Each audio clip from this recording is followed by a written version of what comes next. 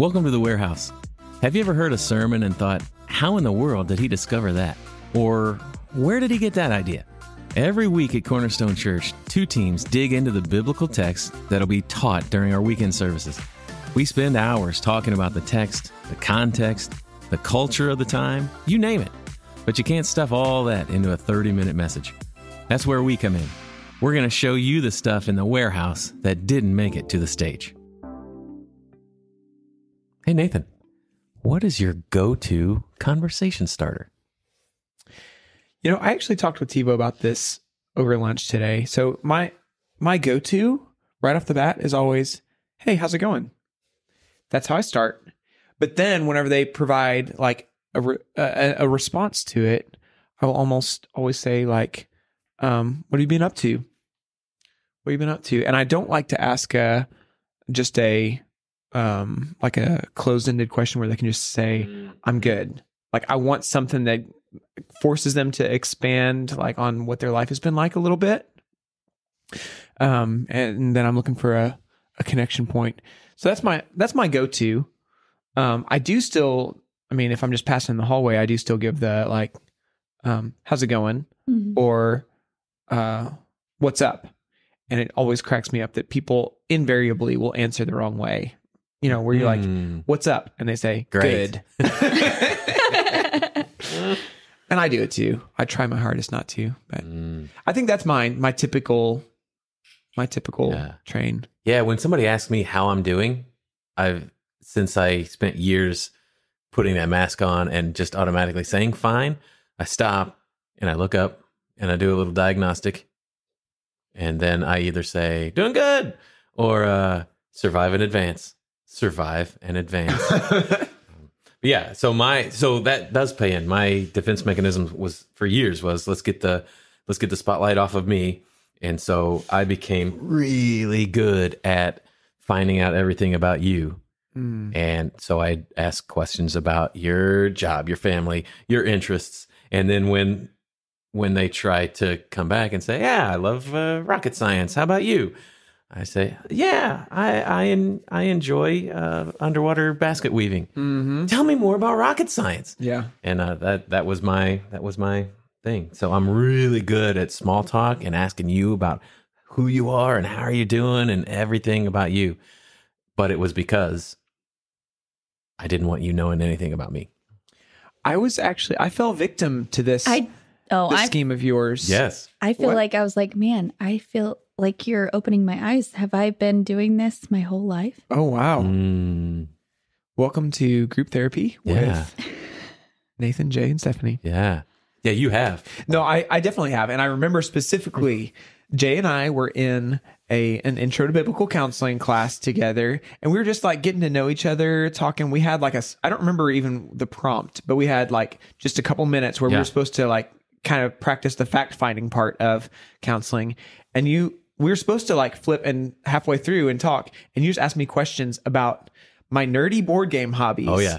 And I told you everything you wanted to know about Gloomhaven. Yes. And you listened and acted like you're interested. Oh, no. I was interested. You were interested. Yeah. I don't know, but you look pretty genuine right now. Yeah. So. Yeah. And that's the thing. Because if you just act like you're interested, people are going to see through that. And so it's weird. I am really interested about whatever is coming out of your mouth. And then I'm just going to dig down on question after question after question. Yeah. And that's one of those things. I had a buddy of mine, we hadn't connected for years. And so we had lunch a couple months ago. And he told me the next time we had lunch that another old friend of ours had talked. And he said, hey, I saw Jay last week. And he said, oh, great, man, how's Jay doing? And he said, I have no idea. Because the entire time we were there, it was me doing that thing that, you know, I don't have an issue with people knowing me or seeing me anymore, but I've still got that same conversation style of, I'm just going to ask you question after question because it's pretty cool. How about you, Stephanie? I'm just still over here like, I do that all the time. Ooh, the redirect? Yeah. I don't want to talk about my life. I want to hear about you. Yeah. I want to know all the things that are going on in your life. Is this a thing? Am I like... It could be a defense mechanism. Okay. It was let me be clear. It was a defense mechanism for me. So that doesn't mean it is for you. Okay. That's all I got. Did we just change the direction of this podcast? Wow. Are we going really to go into a counseling session? I mean, this all sets up our conversation today pretty well, though, because we're doing like a special one-off. Not one-off. I mean, it's probably going to be for 3 off. a 3-off. Yeah, we'll call it that. Yeah. And last week we didn't have a podcast. Yep. So this week we're launching into a marriage series, and we're going to talk about 3 specific components of marriage that make a healthy marriage. And that's going to be friendship, intimacy, and covenant. Yeah. And so rather than doing our typical like exegetical walk through one particular text, we're going to go a little bit more topical for a few episodes and talk about what does the Bible on the whole have to say about friendship. So it's going to be a little bit more scattershot of us going through and saying, hey, here's something that the Bible says about friendship. Here's something that it says, and kind of pulling it together. So you've got some more info in your warehouse as we're going through the sermon. Because a lot of times we go into a marriage series and I at least go on autopilot and think, all right, we're going to hear about submit and lead. Mm-hmm. And then that's going to be the realm of it. And so digging in these 3 weeks and these different aspects where, those words are going to be mentioned, but they're not going to be the focus of what's going on. So I'm excited. Me too. And so something for me that's kind of neat with this is, so I started working at Cornerstone 6 months before I got married. T and I were already engaged and stuff, but we were in the middle of planning our wedding. And so I started working at Cornerstone. And so my entire marriage, like we've been at this church. And so anything a lot of what I've learned about being married has come through teachings here. And so I've actually heard Michael teach through this same kind of framework before. We did a marriage retreat, talking about these things. And it was really helpful for me. About how long ago? So I started working here 13 years ago. It was probably 11 or 12 years ago. Oh, wow. Very early in my marriage. And so like a lot of this stuff, I'm like, hey, this helped me a lot. So I'm excited to see it help all of us a lot. Yeah, definitely. And so week 1, we're going to delve into friendship, and we are going to take a kind of a sky view of the idea of biblical friendship. And Michael's going to dig deeper into connecting that to marriage itself, but we'll be able to talk through a few of those things as well. And I think, so as we were talking about how to approach this, one of the things we were discussing is like friendship is a broad topic that the Bible has a lot to say about, like what's it mean to be a good friend. And so we'll talk about it like the broad concepts, and then we'll also take a dive into like, okay, so what's that actually mean within the context of a marriage? Sounds good. We should probably start with Google's definition, right? A person whom one knows and with whom one has a bond of mutual affection, typically exclusive of sexual or family relations. Which, when I think Stephanie found that one when she Googled it, and Nathan specifically was like, that's in there? The part about exclusive of the sexual or family relations. Because we do have this cultural idea of friendship versus relationship. And it was fun in the communicators meeting. We even touched on talking about arranged marriages versus our culture of falling in love before you get married. And this idea of falling in love, and how, someone in an arranged marriage has no context for what's that mean, fall in love? But we're married. But I wonder, so I'm thinking about like, we really like stories, even whenever they have to start out that way, but then you see the relationship develop over time and they build a friendship. It's like Fiddler on the Roof. I've never seen or read or watched Fiddler on the Roof. Is that the Tradition. story there? Tradition. Okay. Yeah. But yeah, so there we are. Yeah, building into a friendship, because even unless you were friends and then got together, that most of us weren't friends before we got married. We dated and totally different things. I will say that was, so my story was actually, my wife and I met at Shawnee Community College. We were in music theory classes. The first time we were ever like in the same spot together that we know of was for, I think it was the Charlotte's Web musical. I was playing in the pit and she was on stage. Not the And- pig. I thought you said the pig. No. You were not Wilbur. Some pig. And so we just got to be good friends, both in the music program there. And so then for us, we're like, man, we really enjoy being around each other. Do you think we should consider like dating? So anyway, we were friends first. Very cool. I know that's not everybody's story though. Tis not.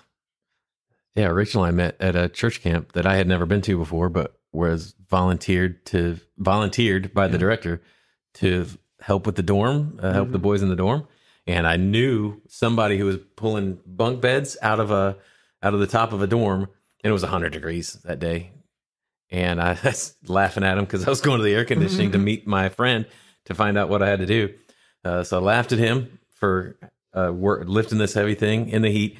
I walked about 10 steps, and I heard this angelic voice from behind say, you could give us some help, And turned around, and there she was. Wow. That's magical. That's romantic. Our first connection with her yelling at me.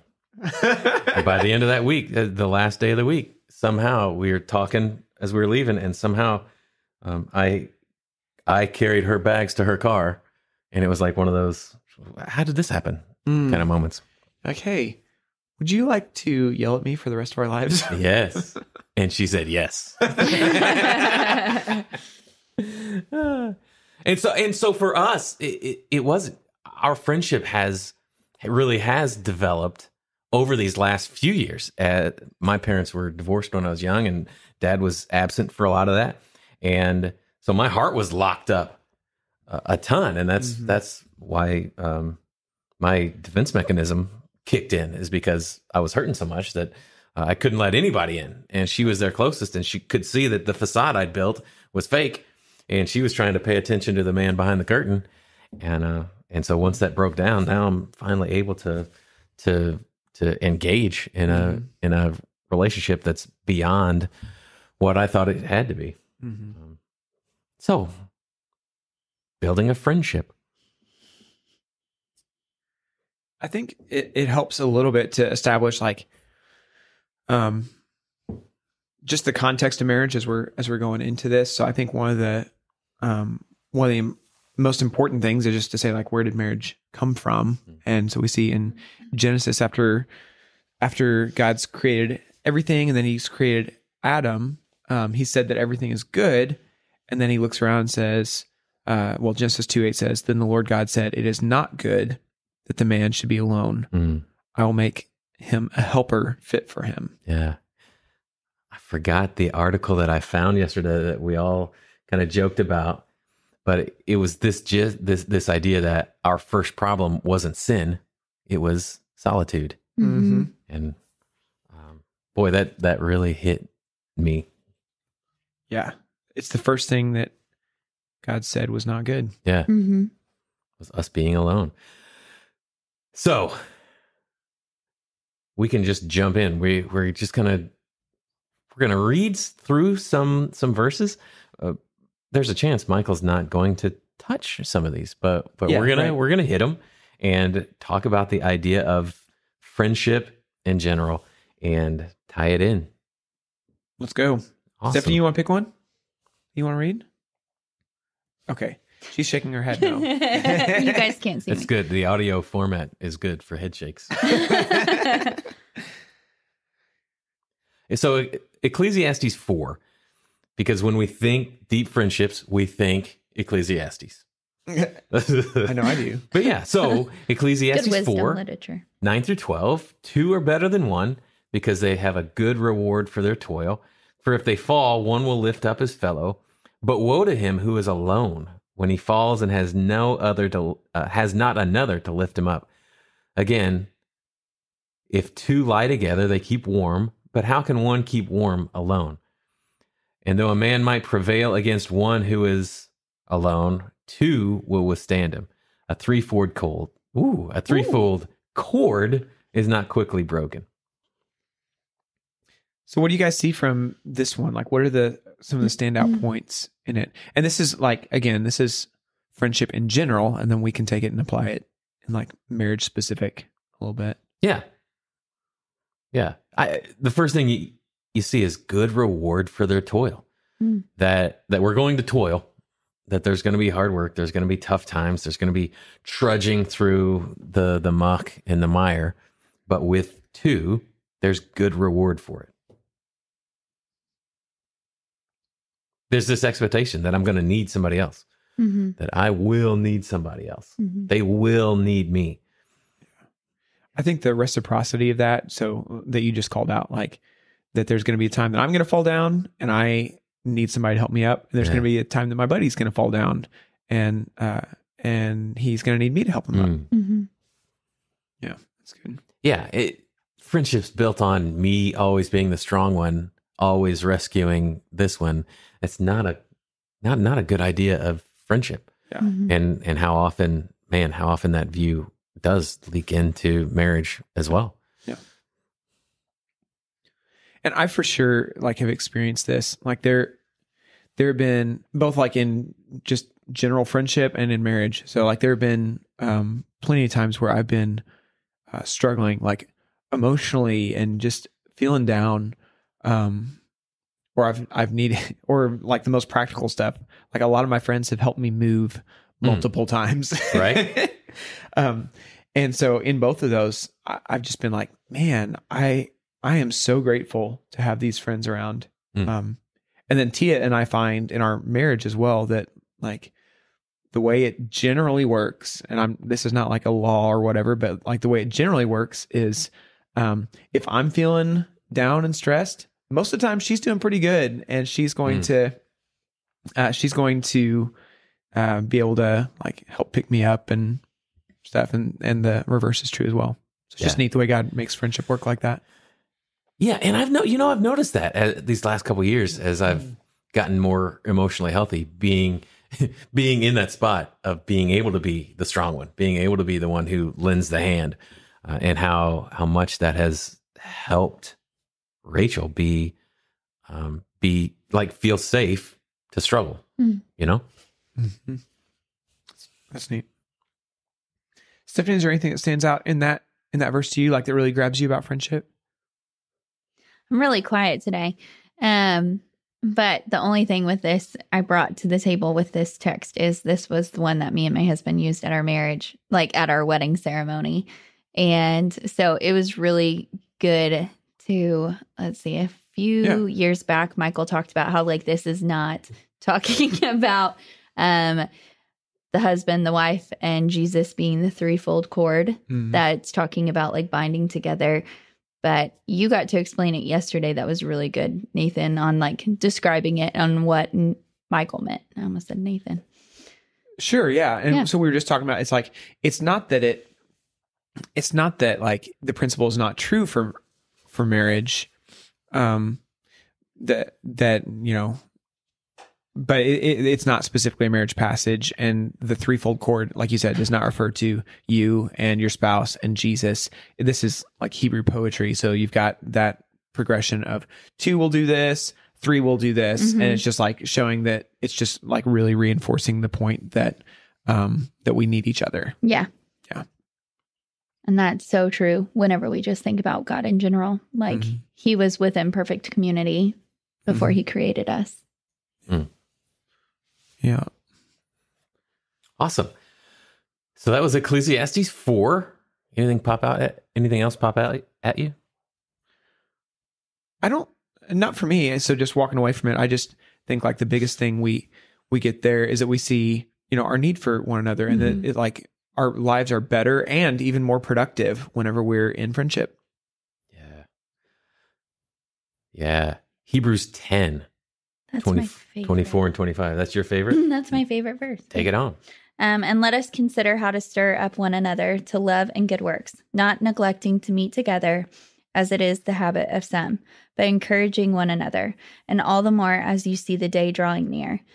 This is just one of my favorite to like kick people in the butt. Like Scripture says like we need to be in community and we're not to do it alone. And that to me just really shows it here. And so it's one of my favorites. That's good. A lot of times people tend to think of this as just a get to church verse, passage, that it's just, all right, don't neglect meeting together. Don't neglect waking up on Sunday morning. But yeah, it's much fuller. It's much more intricate than just talking about church. Yeah, I view it as like almost as the Verge level that we have going here at Cornerstone. Verge is whenever you have 2 to 3 friends that you get with each week or every other week, and you discuss the hard things. And that to me is this. Yeah. Side note: if that word Verge is something new to you, reach out to us. We'll tell you more. I think something that I really like about this, and Stephanie, you pointed this out yesterday, is this let us consider how to stir up one another. It has a lot of intentionality and thoughtfulness behind it. Yeah. So it's not just like, hey, whenever you're together, it's going to happen, that you're going to be encouraged. Although you are encouraged just by being together, but there's the let us consider. And so I know that like about my friends, I really, really appreciate the fact that they pay attention to how I'm doing and then they think about the specific words that they can offer me. They're going to help me to grow and be more like Jesus. And if that's true in our friendships in general, it should definitely be true in our marriage. For me as a husband, I should be thinking about how am I encouraging my wife in the gospel? How am I stirring her up to love and good works? Yeah. So thinking about this, I'm guilty of as being one of those who just every time I read this verse, thinking this passage, thinking that's a church verse. Everybody get to church. And I've taken, some huge hits is a weird idea, but this hit me harder over the last day since we talked about this yesterday. Like, oh my gosh, consider how to stir up one another to love and good works. And I had the chance, even this morning. So Rachel dropped me off at the church this morning, and on the way, she was talking about a struggle she's having. And we were talking through it, and I used, Nathan, one of the things that has frustrated me so much about your friendship with me is I'm struggling through something, and you just, with those blue eyes piercing at me, calmly ask, so what do you know to be true? And I just sat with that for a moment, and I got to ask Rachel that this morning. Rachel, what do you know to be true in this circumstance? And so we talked through that, and she drops me off at church, and we're here in the parking lot, and I asked her if I could pray for her as she starts her day, and it was just a really sweet moment of me like emotionally being able to be in this place where I'm able to see Rachel struggling and consider how I can stir up love and good works in her by that simple question that you've used on me that's helped stir me on to love and good works. That what do we know to be true in this situation? Yeah. Whenever I'm having a really hard day and I'm talking to Justin on the phone, we may get off the phone, but then he'll call me right back and he's like, I didn't pray with you. That's so cool. He does really well. So yeah, that's very awesome. Yeah. So let's not neglect meeting together, that we don't ghost each other. Yeah. Is that okay for almost 45-year-olds to say? Parker, is that okay for me to say? No. Parker says no. Yep, no. Hey, Parker, could you come and talk about ghosting? What does that mean exactly? Can you tell us? Yeah, so we don't drop the ball. We don't cut off communication. We don't stop answering the phone. We don't stop returning texts. So that'd be really weird if you did that to your spouse living in the same house as Well, you. you can, it's easy. It could be done. It's easy to emotionally ghost them. Oh. Right. I emotionally ghosted Rachel. I'm just going to keep saying ghosted and watch Parker go crazy. The old guy. But I emotionally ghosted her for years without even. And I love how you're bringing that up because I didn't even think of that, like emotionally doing that to someone. But we do whenever we allow the enemy to tell us lies in our marriage that makes us think that there's something going on within us that isn't there. And so we separate ourselves from our spouse and and we don't intentionally do it. And sometimes we do. Yeah. So that's good. Yeah. Yeah. There's still a part of me that wants to be right more than I want to be united or together sometimes. Which Nathan, you have like you've talked about this before with a husband, like whenever you've done counseling with them, to tell them to always own up, even if it's like 2% of it. So, yeah. Veto. You don't like that? Yeah. But yeah, so even drawing on that, the 2% part, even as Rachel historically has been talking to me, and she would say, and you never do this, or you always do this. That's the thing I key in on to get out, then to save myself is like, well, there's that one time that I exactly. I don't always do this. And yeah, that's with my your escape hands route. that big. Oh yeah, I get animated. Okay, all right. First Thessalonians. Do we want to move on to that one? Heck yeah. Oh, I'm not going to read it. Oh, therefore encourage one another and build one another up, just as you are doing. Yeah, so to build up is often used in the sense of strengthening, establishing, and causing it to prosper. We see in Scripture that rebuilding is used in Psalm 69:35. God will rebuild the cities of Judah. Jeremiah spoke of God's intention to build up and plant a kingdom in verses 18:9. So just like here, it's to strengthen, to build up there. Just so. Yeah, it's past the construction phase. Yeah. Right. Yeah, we picture building each other up as construction, but it's reinforcing, getting ready for a flood. A flood? Elmer's going to go rabbit. Getting ready for a flood. Rabbit season. And so you're getting the sandbags out. So there's a season, not mine, of course, but someone's mother-in-law is coming to visit. And so you've got to get the sandbags out and ready to go. Is that why you're going to deep fry a turkey? No. Oh, okay. She got one this year. Yeah, and so I think it's like whenever I'm looking through this is one of the one another's in Scripture, and anytime we run across the one another's in the New Testament specifically, like it's talking about the way believers interact with one another. But the reason we selected this one, because I think there's something like 51, 55 of them throughout the New Testament. Yeah. And if you ever want just a lesson on like, how do we behave, not only as friends, but as brothers and sisters, as family in Christ, then just look up every time that the Bible talks about one another. But we picked this one specifically because of the, like the encouragement and building up aspect, the way that whenever we're in a friendship, we know that they're real friends because we sense ourselves becoming more and more like Christ through that relationship.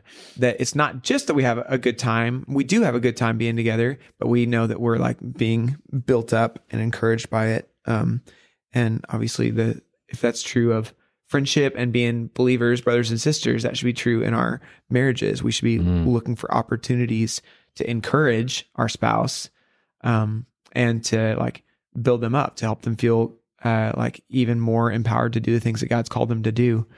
And I just think like so many times in our marriages, we're doing the exact opposite of that. Like we're tearing down. Yeah. We want to win. Yeah. We're discouraging and tearing down. Yeah. Even passively doing that as well, because really there isn't just a middle ground where the building's staying the same. It's we're either being built up or we're being torn down. And so, it's an active thing. One of the things, just as you were talking, one of the things I talk about in First Steps when we have it is a quote by Andy Stanley. He says, the primary activity of the early church was one anothering one another. And cool. Man, how boy, I just challenged myself. How much healthier our relationships, our friendships, our marriages would be if we focused on going through those passages like you were talking about and start one anothering one another. Yeah. I want to do just a quick mention. So this is a short verse, but it stood out to me, and I thought offered a neat additional perspective on friendship. So Job 6:14 says, "He who withholds a kindness from a friend forsakes the fear of the Almighty." He who withholds kindness from a friend forsakes the fear of the Almighty.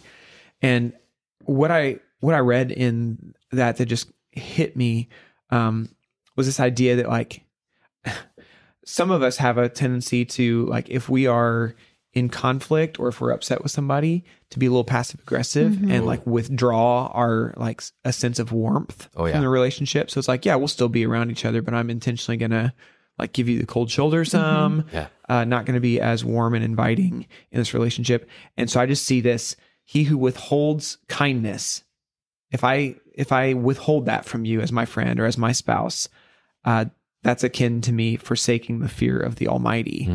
And so it's like, man, as friends, we should be present and offering that warmth and kindness, and we should be doing the same things for our spouses. And I think that's an important part of friendship. Yeah. Man, oh man. But it sure is frustrating when you're angry with each other and being kind to one another. Man. Yeah, I was talking with somebody this week about how, after you've had that fight as a married couple, like even after you've worked through it, there's kind of the residue left of just I'm not sure I necessarily want to sit on the couch with you right now. Oh yeah. And just encouraging, like press into the relationship, like don't avoid. Sometimes you have to act yourself into feeling a particular way as much as you want to, feel yourself into acting a way. Yeah. Man, oh man. Proverbs 17:17. A friend loves at all times, and a brother is born for adversity. This kind of brings up something we found from Tim Keller. You found and wrote it into the document that I didn't see. But so he writes about friendship in the Proverbs, four qualities that Proverbs shows about friendship: consistency, honesty, vulnerability, and blessing. So this idea of consistency is here. A friend loves at all times, and a brother's born for adversity. Yeah. That we're not fair weather friends, and we can't be fair weather spouses. To be clear, Michael is the one who sent me those 4. So I did not find them on my own. Very nice. Credit where credit is due. Oh, good.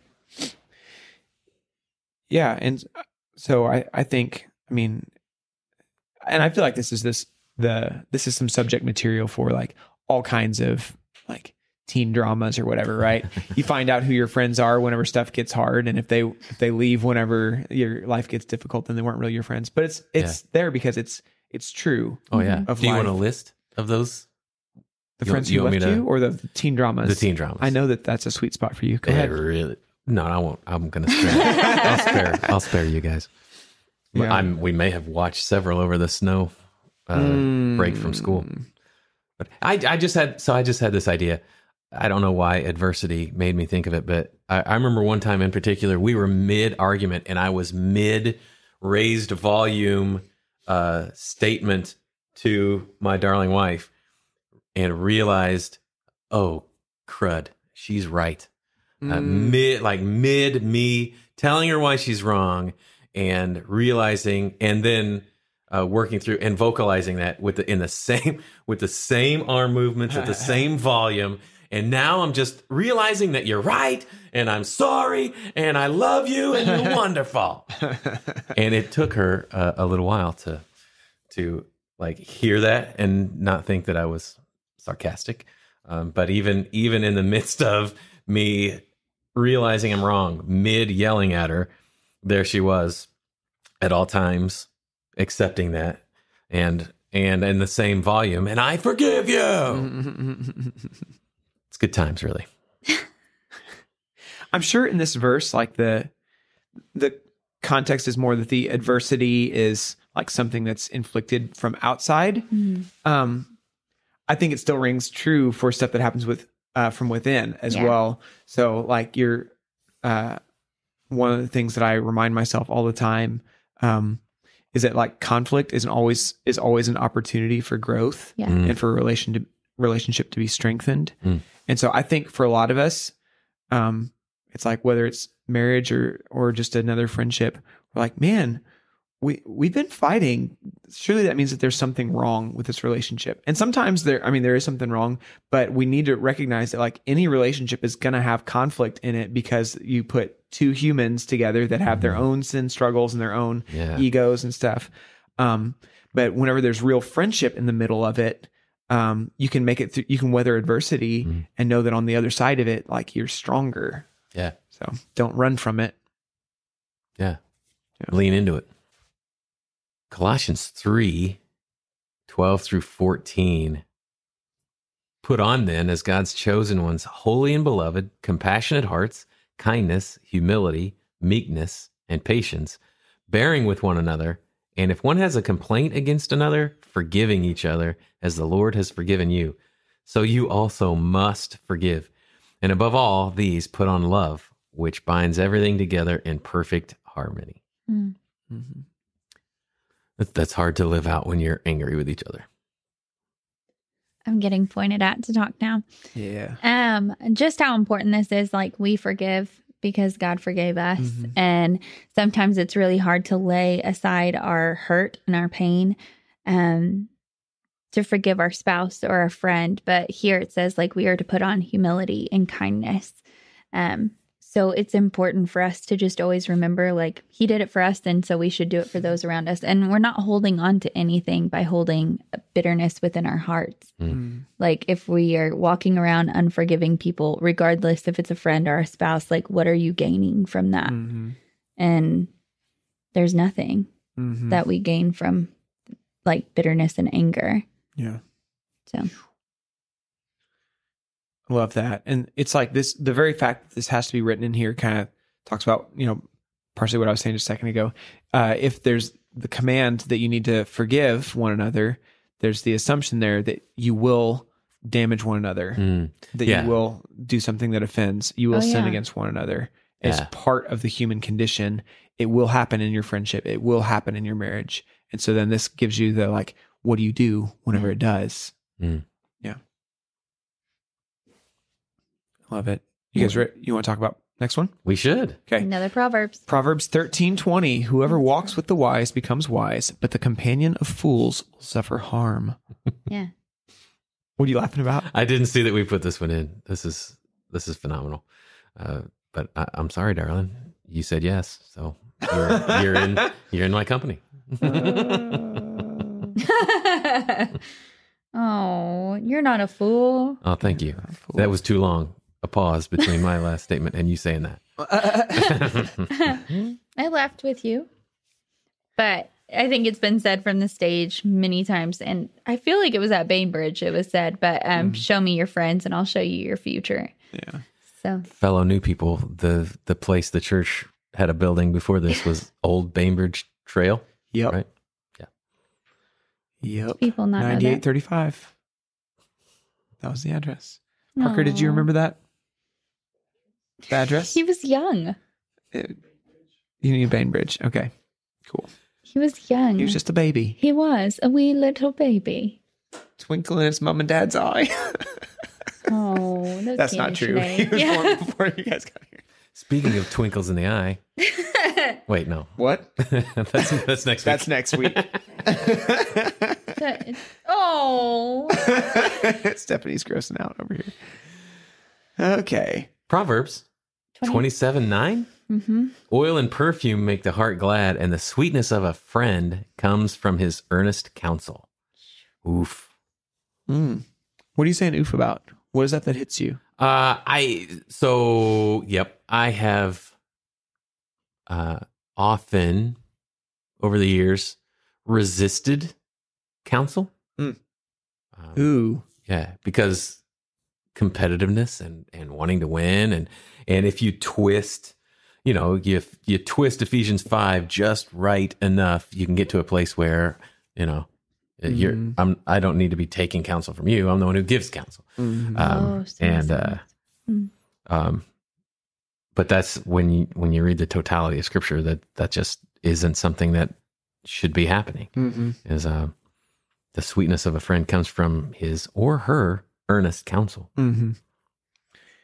Yeah, it's one of the great ways that God gives direction in our lives. So we go to His Word, we talk to Him in prayer, but we also ask for godly counsel from our friends. Yeah, and I know that that's been a majorly important part of my life as well. And I've definitely made worse decisions whenever I haven't asked for it, and better decisions whenever I have. Oh yeah. The worst part about being with a spouse who is wise and discerning and really smart is that they're right a lot of the time. Yeah. Which it should be the best part. Yeah. Yeah. So talking about those things, I mean, seeking that wise counsel from the one who knows you better than anyone else in the world. That is something that is hard to do, but it's also, man, if we can tap into it, it's phenomenal. Mm-hmm. Yep. Maybe we should read some words of Jesus right about now. From John 15. This is my commandment, that you love one another as I have loved you. Greater love has no one than this, that someone lay down his life for his friends. Mm-hmm. Yeah, I've always had one of those theoretical things of, hey, of course I'd jump in front of a bullet for you, Mm-hmm. you know? And it's one of those things where you're like, I really hope that that's true.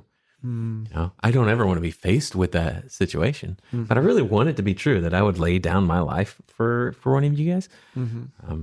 But this idea of making the laying down of your life just a daily thing that we're doing, just as we talked about a couple of weeks ago, being living sacrifices, that it's somebody who, you put your life on the altar in the morning as you start your day, and you keep it there throughout the day as a living sacrifice, serving and sacrificing for those you love. Mm-hmm. Yep. So this should be a marker of Christian friendship is sacrifice for one another. Yeah. That we would lay our lives down, and then by extension for our marriages, that we should be, like, husbands should be sacrificing for our wives should be sacrificing for their husbands. It is the way that relationship is designed to work. Yeah. That it's not you give 50% and I give 50%, but both of us give 100%. Ugh. Yeah. Man, oh man. Yeah. Yeah. It's so much more than just pushing you out from in front of a bus as it's speeding by and taking the hit. It is sacrificing my urge to be right and my desire for comfort, and making sure that my friend, my wife, is the one being covered in prayer and sacrificed for in service, and as we follow Jesus, who lived the same. Mm-hmm. So back to Proverbs 27:6. This one, oh man, such a strong idea in this short verse. Faithful are the wounds of a friend, profuse or many are the kisses of an enemy. Man. This is one that I feel like I actually really enjoy, because I love whenever my friends call me out on my things, because like our whole identity should be to look more like Christ. And so here I would rather like a friend to tell me the ways that I could be doing something a little bit different, and it may hurt, but there's truth and there's love within that. And as long as you're saying it, in a kindly manner, right? And you're not being a jerk about it, it's fine. So I love this verse and encourage it very much. Yeah. And so the idea is that, like, an enemy may seem like your friend and you may feel great around them because they're flattering you all the time, but they're not willing to say the hard stuff. And so, like, on the surface, you might want to be around people to just that say great things about you all the time and make you feel good. But we need friends who will tell us the truth about ourselves, because they love us. And so sometimes that also needs to be the case in marriage. Now, we should not be looking all the time to, like, just wound our spouse with our difficult truth. But whenever we do like offer that kind of feedback, like, we should be like doing it from a place of love, and we should be, as the recipient, we should be like very willing to receive that kind of feedback. Yeah. But to me, in our marriage, like, it's way easier for me to hear from my friends the things that I'm doing harshly or something that's not as well. I feel like I can handle receiving constructive criticism better from a friend than I can my spouse. Because, just the roles. Sometimes I feel like it's just harder. Interesting. Yeah. You're not alone. Definitely not alone. Thank you, but Jay. Yeah. Yeah, faithful are the wounds of a friend, and it makes me think of Proverbs 27:17. Iron sharpens iron; one man sharpens another. That it's not a pleasant process for iron to get sharpened. There are shards and there's dust Burrs, around. Yeah. Burrs, not bears. I didn't say bears. I said burrs. It'd be cool if there were bears. Still not saying a bear. Yeah. So, Burr. So as we're sharpening each other with that idea, being full of grace, that those wounds are a sweet feel eventually. Yeah. But I guess going back, I've historically, I'm getting better, but historically I've been the same. Like, man, you won't believe this, listen to this that I read from this book. Oh my gosh, I've been so impacted by this. And she says, I told you that 3 weeks ago. How can you hear this from a book and not from me? And so over the years, that's hit really hard because there was something, and part of it might be that old competition mindset. But there for a long time, I had trouble hearing that wise counsel from Rachel, who is full of wise counsel. Oh yeah, she's a counselor. It's so awesome. My first word was frustrating. But yeah, so as I'm, personally, as I'm growing in that and living in grace more, man, it's so good because she is a faithful friend and her wounds are, man, becoming awesome. Yeah. Yesterday, I think Stephanie, you might have brought this one to the table, and I really like it. So Romans 12:10, love one another with brotherly affection, outdo one another in showing honor. Yeah. And that's something I remember the first time that really clicked for me, because I can be a competitive person. And this idea of outdoing one another, I'm like, okay, I'm in. And then what are we outdoing one another in? Showing honor. Yeah. It's like, I want to go out of my way to do a better job honoring you than you do honoring me. Yeah. I'm just like, man, what would life be like if rather than each of us trying to like inflate our own ego and be right and like have honor shown to us while we put other people down? Like, what would it be like if we sought to honor one another as much as possible, if that's where we were competitive? Yeah. Win at showing honor to you. Yeah. Holy cow.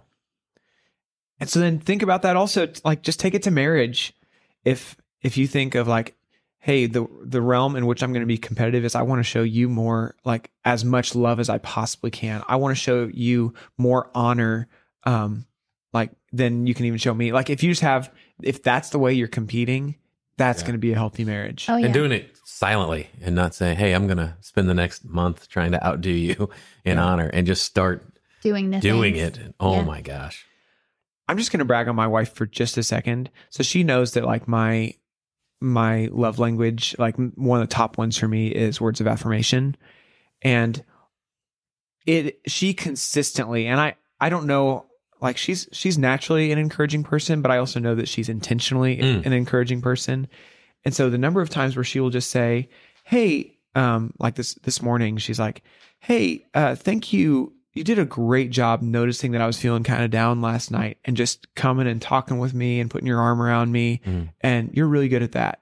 And it's just like, that just like fills my love tank. Yeah.